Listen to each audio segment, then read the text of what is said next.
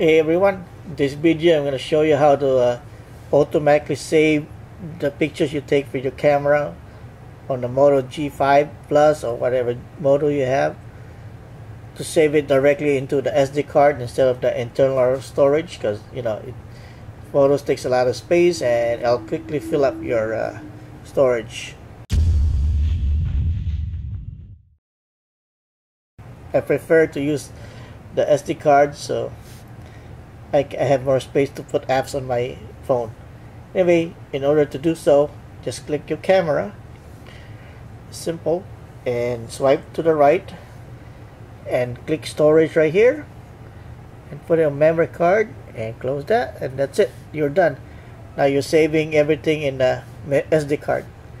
Alright, that was easy. Alright, that's it. Thank you for watching and I'll see you next time. Goodbye.